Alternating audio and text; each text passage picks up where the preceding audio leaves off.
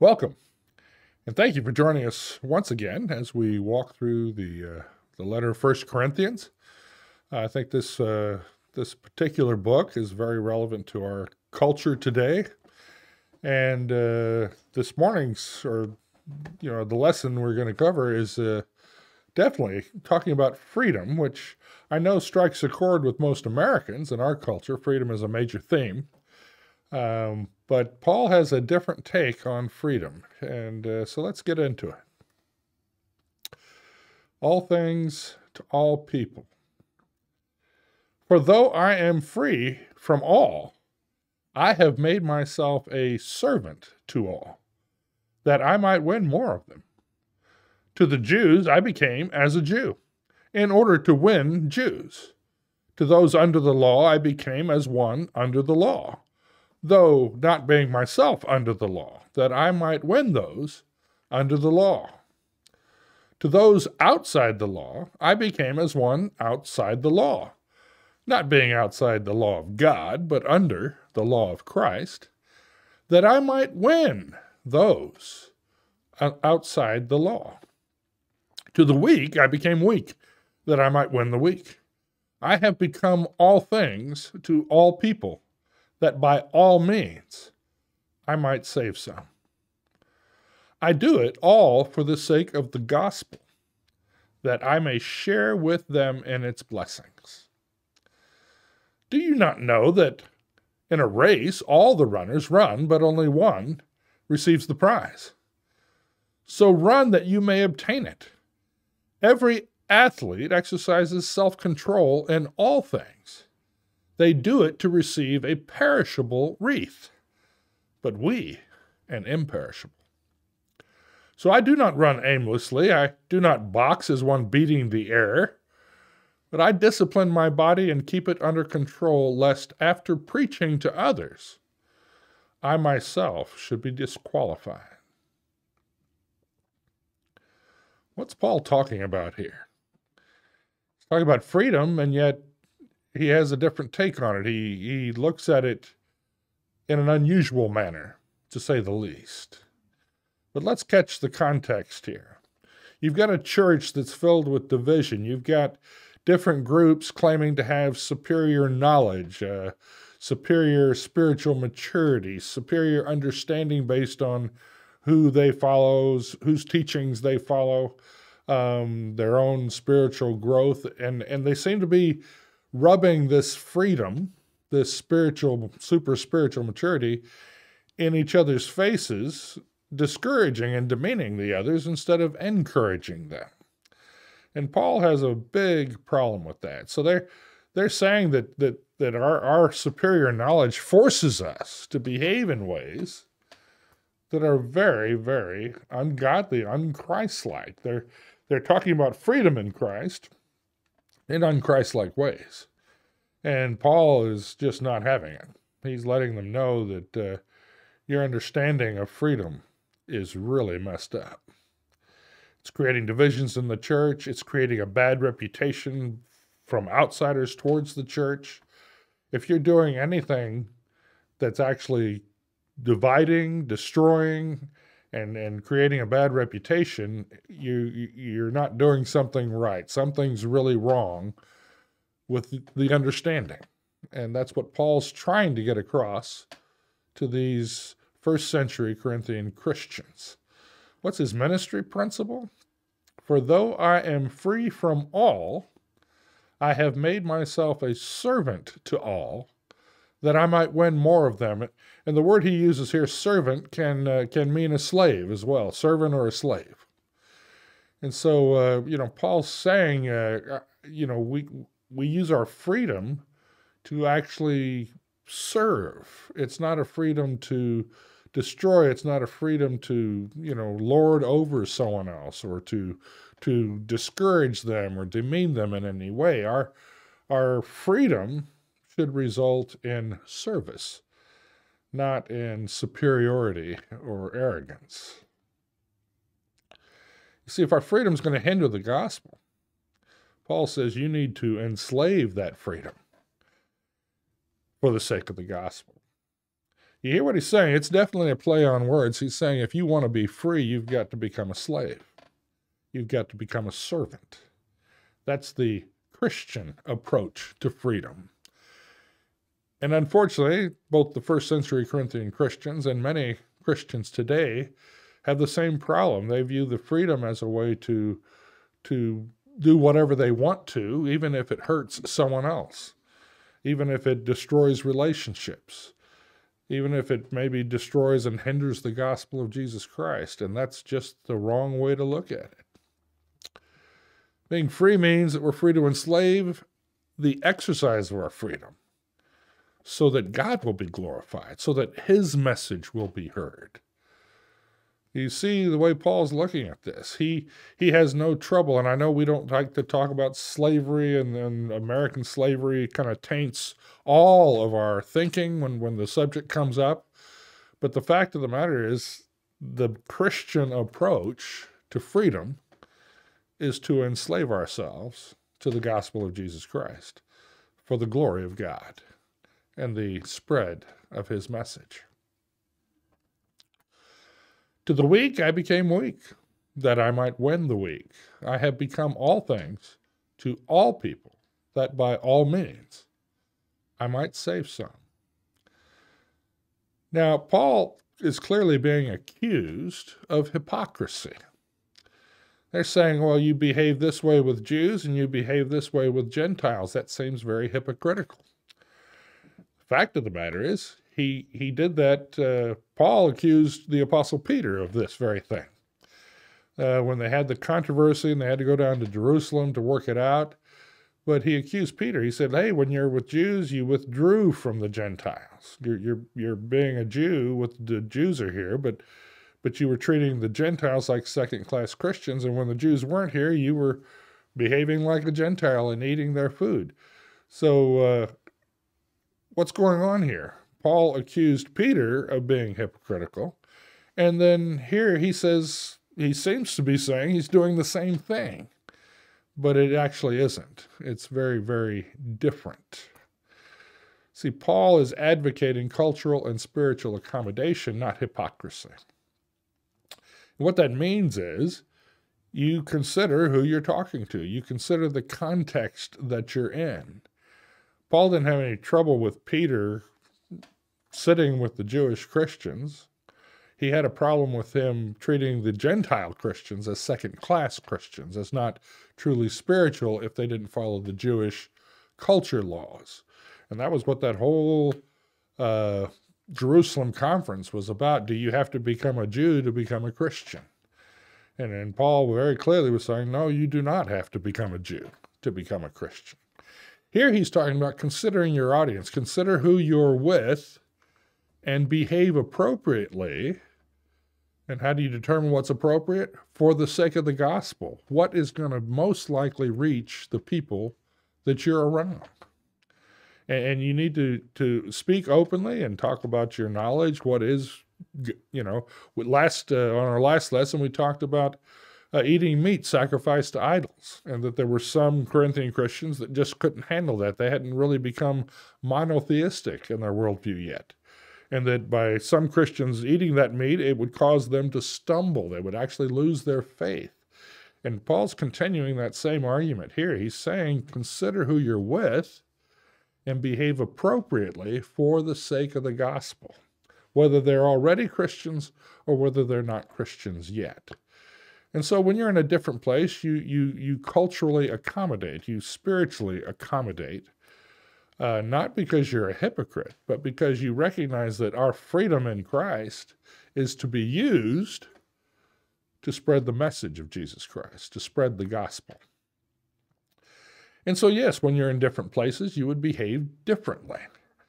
A lot of us like to go to the beach. We get our swimsuits on and we go to the beach, but most people wouldn't wear their swimsuits into church on Sunday morning. That would be inappropriate. But at the beach, it's very appropriate. When I was working in Kenya, they have their own cultural issues. And men and women do not touch each other in public. And so when we were in Kenya doing mission work, trying to plant churches and spread the gospel, my wife and I did not touch each other in public. We actually had some Americans come and visit, and when they went home, they reported that we have a bad marriage because they never saw us touch each other in public. Well, that's American culture. That would have been very inappropriate in a Kenyan culture. Were we being hypocritical? No, we were accommodating the culture so that we might win some. We might be able to spread the gospel more effectively. They even have some unusual views towards food. In Kenya, yellow corn is for animals. White corn is for humans.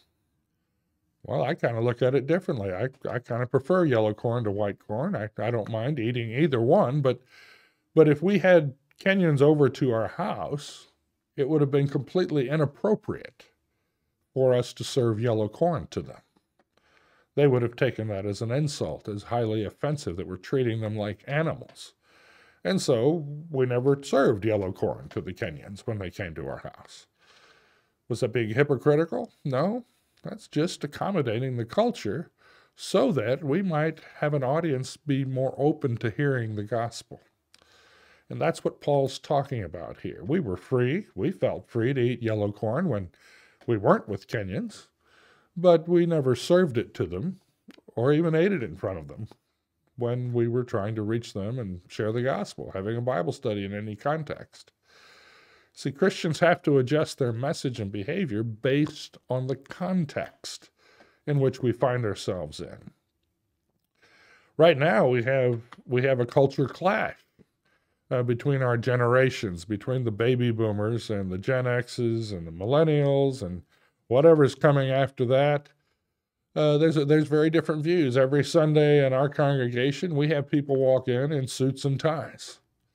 And we have some people walk in shorts and T-shirts and flip-flops. And I've heard the people in suits and ties complain about the people in shorts and flip-flops. And I've heard the people in shorts and flip-flops complain about the people wearing suits. We have different cultures actually existing within our congregation. And again, depending on who you're with, you need to accommodate. And sometimes the accommodation is to allow someone else to dress the way they want to, without shaming them, without trying to put them down or demean them. And we've had those struggles. I've heard, some of the people in suits and ties just extremely upset and even saying disparaging things to the people who they think are not dressing appropriately. All the while not understanding that the people in the shorts and flip-flops think the suit and tie is inappropriate. It's almost like you're trying to look good since you aren't really good inside. You're putting on an outside sort of a fake persona. It's just a different perspective. And a lot of these things are not right or wrong in and of themselves. They're just a different worldview. And that, in our case, is what has to be accommodated. Let people wear what they want to wear to church. All people are welcome no matter what they're wearing. We do ask that you wear something, but as long as you have something on, we invite you to come and join us and feel welcome here, no matter how you're dressed. This is maturity versus the immaturity. You need to understand when people do something that you don't understand, you need to understand why they do it before you try to correct or modify it. As a missionary, I was given the advice that my first year, I just should keep my mouth shut. The second year, I might actually ask a few questions. And the third year, I might venture some opinions. And the whole idea was you need to watch, you need to listen, you need to understand before you start talking and giving your opinion.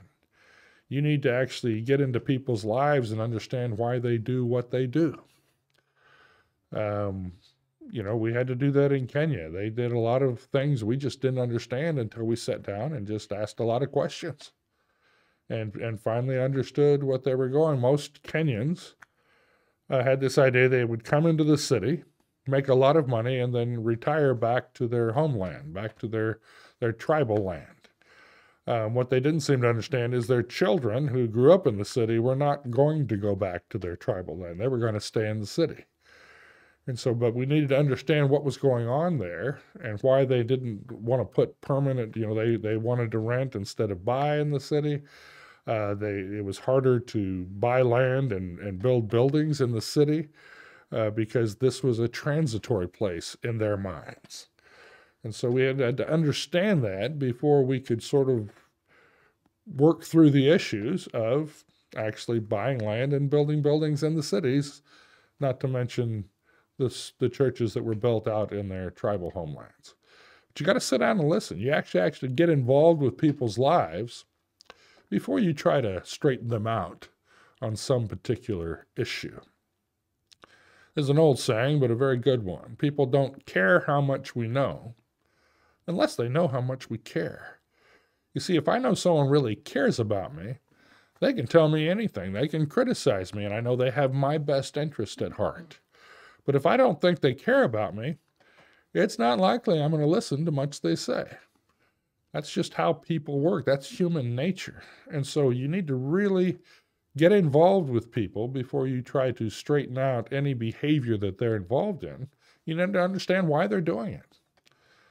Paul's saying that we need to willingly give up our rights, our freedoms, in order to reach those with different understandings of the world. And certainly as a missionary, we had to do that a lot. We had to eat a lot of things that we wouldn't normally eat. We had to dress appropriately. We couldn't touch each other in public, me and my wife, because that was just seen as inappropriate. And we had to just be very careful about those things so that we could reach people who saw the world a little bit differently. Why? For the sake of the gospel. I do it all for the sake of the gospel, Paul says, that I might share with them in its blessings. You see, the very nature of the gospel is sacrifice. Jesus said, if you want to follow me, you've got to take up your cross and follow me. That's a death march. We're literally giving up our lives to live for Jesus when we become Christians. That's one of the major messages of the gospel, so that we can share with them in its blessings. Paul wants all of us to know that Christianity, your faith, is so much bigger than we are.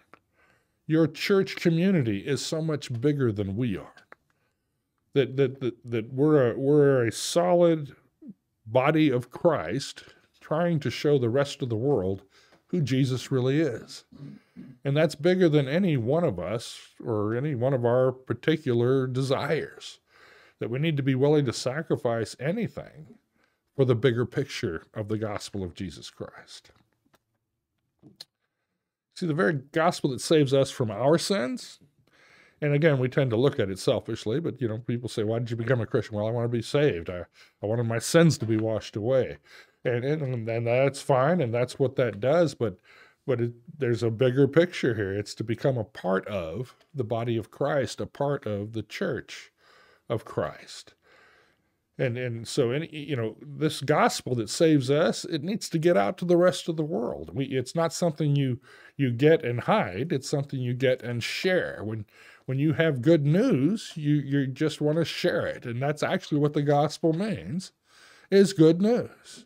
If you get a promotion and a raise at work, if you happen to win some money or get a nice inheritance, if someone gives you free tickets to a ball game or something, you tend to say, hey, that's great. I've got some good news. I just got some free tickets. You're just bursting with the desire to share that. Well, that's what the gospel is. And this gospel has got to get out. We're not only become saved, but we need to extend and share that message of salvation with everyone around us, no matter what we have to sacrifice to do so. And I know a lot of people that this is where it gets tough. Hey, I don't mind sharing my faith as long as it doesn't cost me much. But if I actually have to start sacrificing, if I have to give up my rights in order to share the gospel, but that's exactly what Paul's saying. He's saying the freedom is the freedom to enslave ourselves, to become everyone else's servant. Jesus himself said, the greatest among you will be the servant of all. It's the very nature of the gospel. And then Paul gets into sports metaphors. I find this section interesting. He says, listen, every athlete exercises self-control in all things. Anyone who knows anything about sports knows if you don't practice, if you don't exercise, you're not going to be very good at it. You have to keep practicing. And every athlete understands that. And so Paul's letting these Corinthians say, being free does not mean being undisciplined. That freedom in Christ means we've got to learn how to share the gospel. We've got to learn how to encourage one another. There's all those one another passages that we're called to lift each other up and to bear one another's burdens, and that the practice of Christianity, the freedom we have in Christ, is the freedom to be everyone else's servant. It's a disciplined practice. And so, one of the messages I constantly share with my members is, if you think Sunday morning is all there is to it, you're missing the whole point. That Christianity is about sharing your faith, whether in behavior, in words, in any other way, that we share our faith in just the way we live day to day, whether how we treat our coworkers, how we treat our neighbors, how we treat that guy that just cut you off on the freeway. Our Christianity needs to come out of our pores, and it certainly needs to start at home. How do we treat our family? And are we doing things that encourage and lift up, or are we doing things that destroy and tear down? It needs to be a constant reminder that we are here for the sake of the gospel, and that means I start with my wife and my children. They need to see the gospel in me on a daily basis. Paul says, I discipline my body and keep it under control, lest after preaching to others, I myself should be disqualified. This is a fascinating statement. Here's the Apostle Paul letting all of us know that if you don't get disciplined about your faith, we could be disqualified. You ever think about that? Here's the Apostle Paul saying, listen, I've got to keep at it. I've got to stay disciplined. I've got to keep up my practice, my behavior, my thinking, the words that come out of my mouth, or I might get disqualified. If I'm practicing my Christian freedoms in a way that destroys others around me in unchristlike ways, I could be disqualified. And that's something almost anybody who's involved in sports knows. You can be thrown out of a game for unsportsmanlike conduct. And Paul's saying you can get thrown out of this game for unchristian-like conduct. So we need to keep that in mind. We need to, we've got the saying, it's not whether you win or lose, it's how you play the game. Well, that's exactly what Paul's saying. It's how we play the game. Winning is playing by God's rules, not our own. So where's the gospel in this passage? I don't think you can miss it. Freedom in Christ means freedom to become everyone else's servant. Freedom in Christ means sacrificing our rights for the sake of the gospel, for the sake of those around us. It means a willingness to accommodate those around us, even at our own suffering, perhaps. That we have to be willing to sacrifice and even suffer for the sake of others so that they can hear the gospel of Jesus Christ. You see, the difference between freedom and freedom in Christ is that just freedom, and I'm talking especially to Americans, but I think this is a human nature issue, but freedom is all about ourselves. I'm free to do whatever I want to, and I've heard people say that so many times. That's a focus on the self. Whereas freedom in Christ means we're focused on being Christ-like. That we literally, when we identify with Jesus Christ through baptism, with his death, burial, and resurrection, we are saying, I'm dying to myself, and I'm going to live the rest of my life for Jesus Christ, for the sake of the gospel. That is the gospel. And we need to keep that in mind on a daily basis, because we've all got to sacrifice for the sake of the gospel, whether it's giving of our time, whether it's giving of our money, whether it's getting up in the middle of the night to help somebody, whether it's counseling or just being a good listener. We need to be willing to sacrifice so that some might be saved. All things to all men, to all people, so that some might be saved. What's Paul saying here? Well, he seems to be telling all of us, it's not about you or me. It's all about God. And that's one of my favorite sayings. We need to remember that daily, that getting our eyes off ourself and focusing on doing what God has called me to do on a daily basis is one of the key ingredients to becoming a faithful Christian, because it's so easy to just start thinking about myself. And I know this goes completely against our American culture. Our American culture says, oh, you've got to be you. You've got to be honest to yourself. You've got to be true to yourself. You need to take care of yourself. Take care of you first, because no one else will. That's not Christian. The Bible says you take care of God. You take care of what God has called you to do, and God will take care of you right through this life, right through death, and into eternity, living in His presence, standing around the throne of God, singing praises to God. I'm not sure what it's going to be like, but I'm pretty sure it's going to be awesome. So let's keep that in mind. It's not about you and me. It's all about God, and that's exactly what Paul is saying in this particular section of Scripture. Thank you for joining us.